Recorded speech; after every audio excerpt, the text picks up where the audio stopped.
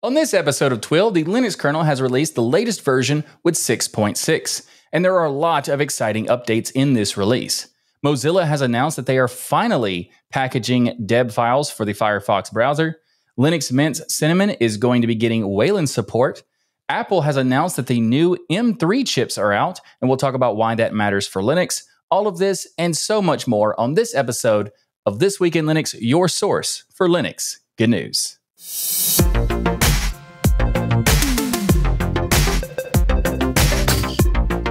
This episode of TWIL is sponsored by LINBIT. More on them later. The Linux kernel has released the latest version, which is Linux 6.6, and naturally, since this show is called This Week in Linux, we are absolutely going to talk about it and talk about it first. So let's talk about the biggest change, and that's arguably the scheduler switch between the CFS scheduler and the EEVDF scheduler.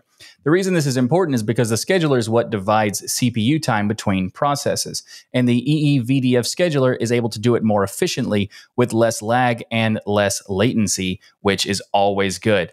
And there's also a new EventFS subsystem that improves memory efficiency. There's new AMD-related additions, such as the AMD Dynamic Boost Control. And it fixes for kernel panics on Zen systems, AMD Zen 5 temperature support, and much more on AMD's side. Plus, also there's some security enhancements for Intel. So the Intel Shadow Stack has been added. Protects against return-oriented programming attacks. Patches work on some AMD chips as well. There's also been improvements for CephFS. So it now supports FSCrypt, allowing CephFS encryption.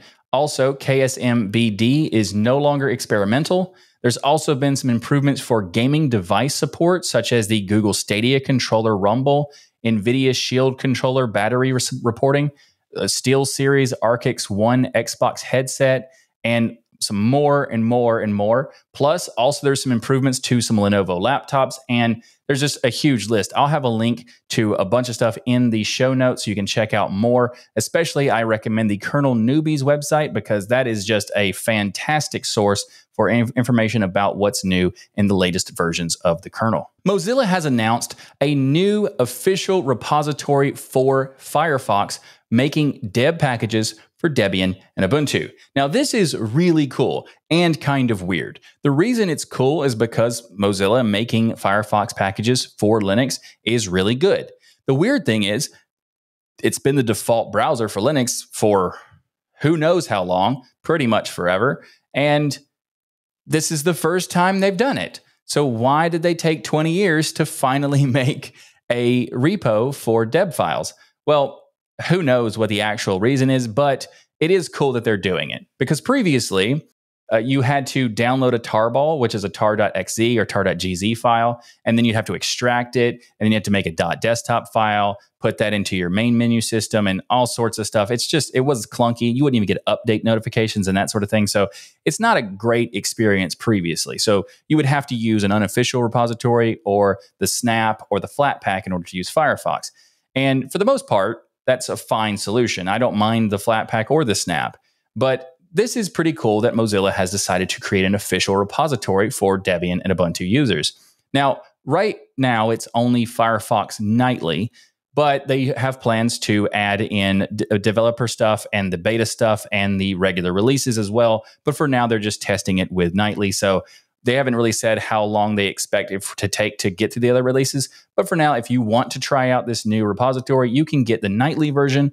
But keep in mind, that means it's not even beta, and there's guaranteed to be bugs of some kind. So just wanted that you have that note.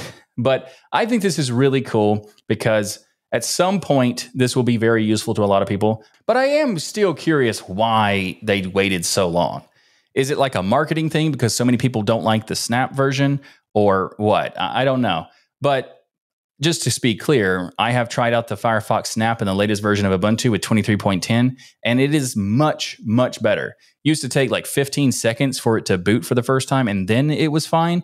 But that first time booting was annoying because every time you boot a machine, you have to go through that. Now it's about 2 to 3 seconds. So that's fine to me because that's how long it usually takes Firefox to load anyway. So I'm okay with that. And if you are too, then you can continue to use the Snap, or if not, you can check out this repo for the Firefox DEBs officially from Mozilla. And if you'd like to learn more about this, you'll find links in the show notes. Linux Mint has announced that they are working on Wayland support for the Cinnamon desktop. And this is really cool because starting with Cinnamon 6.0, they will have an experimental Wayland support, which is expected to be included in Linux Mint 21.3. Now, according to Linux Mint blog posts, they say that we don't expect it to replace Xorg as default anytime soon, not in 21.3 and not in 22.x, which is understandable because that's only roughly about a year away, maybe 6 to 10 months, something like that. It's going to happen in 2024 most likely, and that is not a lot of time to completely rebase the display server of your window manager, but they say that they want to be ready all the same. So Cinnamon 6.0 is planned to have this experimental Wayland support, and you'll be able to select it between Cinnamon's Xorg and Cinnamon Wayland on the login screen. And they also say that the Wayland session won't be as stable as the default one, and it will lack features, and it will come with its own limitations, so they don't really recommend it. But you will be able to give it a shot if you would like to, and if you want to provide feedback on the support that they have done, and give them suggestions, maybe bug reports and that sort of thing, which is really cool. Also, it's great to see that Cinnamon is working on Wayland support, because with GNOME having Wayland support, KDE having Wayland support, the WL roots, there's a lot of progress on the Wayland side. And there's always been a question about Cinnamon, because up until now, we had never heard of Cinnamon working on Wayland support at all. So it was a question of, when Wayland comes around, is Cinnamon going to die? Because at some point, this is not an if Wayland replaces Xorg, it's a when. So this is really good to hear, because I'm really happy to see that Cinnamon's continuing, because Cinnamon is a great desktop, especially for people who are switching from Windows to Linux. It has a lot of benefits there. So really happy to see that. If you'd like to learn more about this topic, you'll find links in the show notes. This episode of TWIL is brought to you by LINBIT. LINBIT has been keeping digital businesses running for over 20 years. They're the makers of open source products like DRBD, which is high availability software that has been part of the Linux kernel since 2010. And LINSTOR, industry-leading open source software-defined storage. LINBIT has an active presence in the open source community as well, because they collaborate with the community to help identify and build new features to their products. LINBIT provides enterprise-grade software that runs on a variety of platforms without vendor lock-in, which is really cool, because no matter what your OS is and no matter what kind of hardware you want to use, including off-the-shelf hardware, you're good to go with DRBD and LINSTOR. And also with DRBD and LINSTOR, you can have high-speed replicated block storage in almost any configuration, whether it's Kubernetes, Apache Cloud, or OpenNebula. There's even DRBD proxy for long-distance replication.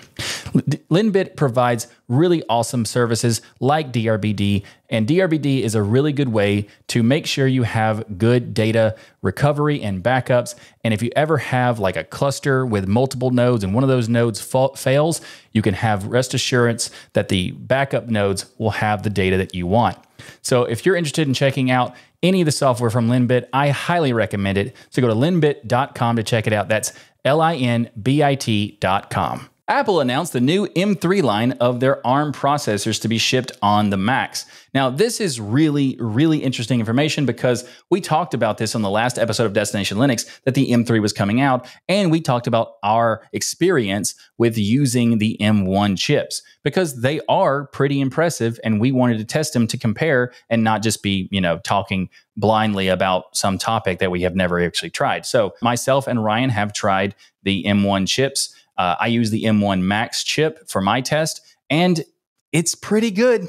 It's pretty good. So this is a very interesting concept, because we're talking about this in that episode where we discuss the future of Linux with ARM and RISC-V, as well as even the future of Windows and whether or not it might be Linux-based. So if you want to check out that episode, we'll have that linked in the show notes. Now, the biggest leap forward in graphics architecture for the Apple Silicon is the M3 chip, as Apple has claimed. They have improved the neural engine, support for greater unified memory, AV1 decoding support, which is really good. And they say that there's a lot of improvements over the previous M1s and M2s, and that's great.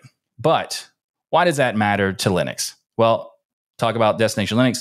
Check that out. But it's also important because Asahi Linux is working to make support for these chips. And so you could use these pieces of hardware with Linux. And this is good because this is a very big change that Apple made. It's not just because of there's an ARM option, or there's a RISC-V option that you can choose from versus x86, like you can in the PC world, the Windows side. You can go to ARM, you can go to x86 and all of that, whereas Apple just has the ARM side. And in that sense, it's very important to support that hardware, because if someone who's a Mac user wants to switch to Linux, they wouldn't have that option after a while, because if we didn't have support for it, then they would just be stuck on Mac, which it's not the worst thing. That would be Windows, but still having Linux as an option is much better. And also imagine how good Mac runs on the M1 and the M2s and all that. Imagine Linux running on that at the optimum, like optimized efficiency and that sort of thing. I am so excited, and I can't wait to try Asahi Linux on these chips as soon as it is ready for full production, because that just sounds amazing. And if you'd like to learn more about the latest announcement from Apple for some reason, you can find links in the show notes, but also, of course, the link to the Destination Linux episode where we talked about this, because I think that is a very interesting podcast to check out. So that'll be linked in the show notes as well. Discord is now finally verified on Flathub as an official Flatpak, which is awesome, because Discord is probably one of the most popular apps on the communication side, especially for gamers and pretty much everybody at this point. We use Discord as a part of our community. So tuxdigital.com/Discord if you want to join that. Also, our patrons get special access to patron-only rooms on that Discord server, which is tuxdigital.com/membership if you want to become a patron and get all of those perks. But this is really cool because it shows that the Discord team want to support Linux, because there's always been a Flatpak for a very long time for Discord, but it was not maintained by Discord themselves. It was maintained by a third party. And now it's officially maintained by Discord, which is just awesome. And a special thanks to all the people involved, like Cassidy James from Endless, Ting Ping, Fienneron, not sure how to say that, and also some other people who are helping get this done. Very awesome to see. And also, again, check out Discord, our server at tuxdigital.com/Discord. And I'll see you there. NVIDIA has just released the version 545.29.03 of the Linux driver. So there's a lot of cool stuff in here. There's actually something very important we'll get to in a minute, but let's first talk about some highlights and new features. So there's experimental HDMI support added for 10 bits per component. GeForce and Workstation GPU support in the open source kernel modules are now certified quality. Also, experimental D3 RTD3 power management support has been added for desktop GPUs. There's also experimental support for frame buffer consoles with NVIDIA DRM drivers. There's new Vulkan extensions. But the biggest thing that I want to talk about is the much, much improved Wayland support, because NVIDIA was one of the biggest issues with Wayland for a very long time. In fact, they refused to support Wayland for years, and especially they didn't technically refuse to support Wayland. They refused to support Wayland in the standardized way that people were supposed to do it. They wanted to create their own proprietary message system or whatever. But they eventually got rid of that and are now doing it the standard way. And this is good progress to see from that side, because they've added night color, like night light features. They've added support for VR displays, variable refresh rate support, NVIDIA VDPAU support on X-Wayland. They've also made prime render offload support for Vulkan Wayland WSI and so much more, which is really, really awesome to see. So good job, NVIDIA. If you'd like to learn more about this news, you'll find links in the show notes. Valve has announced a huge update to SteamVR with the release of SteamVR 2.0. The UI has had a very big upgrade. There's also a very Steam Deck-like interface, which is really nice. Also, the keyboard have got updates support with dual cursor typing, emojis, themes, new languages, as well as voice chat is now integrated into SteamVR, which is fantastic. Steam notifications are now easier to access, and a whole lot more. If you would like to learn more about the latest release of SteamVR 2.0, you will find links in the show notes. If you're a fan of the classic Next Step interface, then you may want to take a look at Window Maker, or specifically Window Maker Live. Now, Window Maker 0.96.0 came out a couple of months ago, and we covered it in the show, but Window Maker Live is a Debian-based distribution that ships Window Maker and a set of applications. So this is a fantastic news for Jill, my co-host on Destination Linux, because Window Maker is her favorite window manager. And if you would like to check it out, you'll find links in the show notes. But let's talk about what's new with Window Maker Live 0.96.0. Of course, it has that version of Window Maker, but also it's based on Debian 12.2. It ships with the Linux kernel 6.4. And another cool thing about Window Maker Live is that it's both installable and also possible to use as a live system. And this is something for people who want something retro. If you are looking for a time machine for your computer, then Window Maker Live is an option for that. So, links in the show notes. The desktop cube is one of the coolest pieces of Linux in ways to show off the UI and what it can do and that sort of thing. But unfortunately, it was taken out of KDE Plasma a few releases ago. But I have some great news because KDE Plasma 6 will be getting the desktop cube effect back, which is awesome. Now, for those who don't know what the desktop cube is, you can find some videos about it, but it's basically a really cool looking UI of switching applications and switching desktops and that sort of stuff. Now, it's not super practical because it's not as efficient as just a slide effect, but it is fun. And also you can have it where you control it with your mouse and be able to spin the cube around. And it's cool, and I'm glad they're bringing it back. So thank you very much. It's going to be part of the KDE Plasma add-ons repo, so it's not going to be built directly into Plasma, but you can add it pretty easily, and it'll be able to be activated with a shortcut, which is Meta C. It's also, they've talked about some updates on Plasma 6 as well, with per-screen color management now works on Wayland. Spectacle can now take active window and window under cursor screenshots, as well as omit window shadows from screenshots. And KDE Discover got some really nice UI improvements, such as color and alignment changes, a more robust display for screenshots, and much more. And there's a lot of other cool stuff in the news related to KDE Plasma 6, like you can now use the KRunner searching for the overview.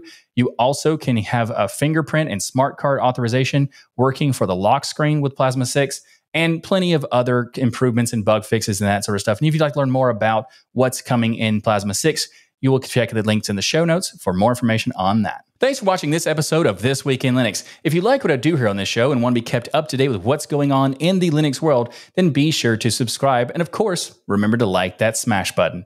If you'd like to support the show and the Tux Digital Network and becoming a patron, go to tuxdigital.com/membership to do that. You get a bunch of cool perks, including access to patron-only sections of our Discord server and much, much more. You can also support the show by ordering the Linux is Everywhere t-shirt or the This Week in Linux shirt that I'm wearing right now at tuxdigital.com/store. Plus, while you're there, check out all the other cool stuff like hats, mugs, hoodies, stickers, and so much more at tuxdigital.com/store.